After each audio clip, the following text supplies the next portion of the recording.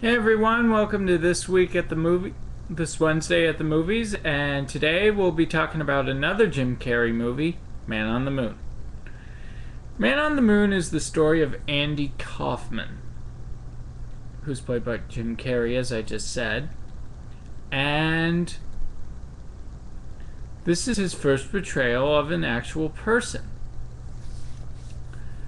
And in it, we learn more about Andy Kaufman and his experiences. This actually won Jim Carrey a Golden Globe for comedy, which begs the question to me, why don't they do Oscars divided into comedy and drama as well? It would make more sense, plus it would be easier and more people would win. It's a win-win situation.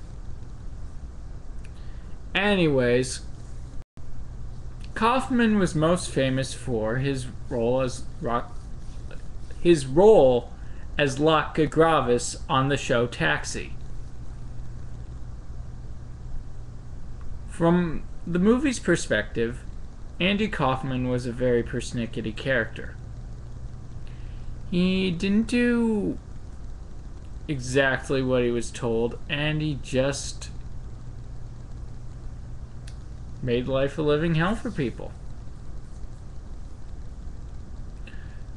But bottom line,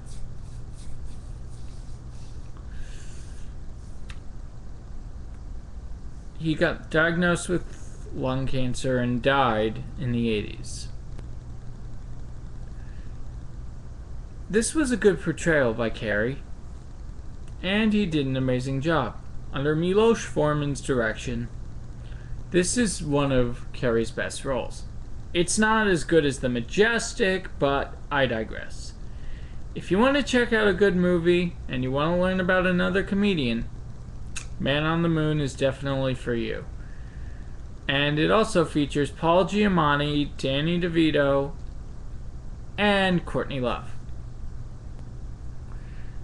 Check it out. And I'll see you guys next Wednesday.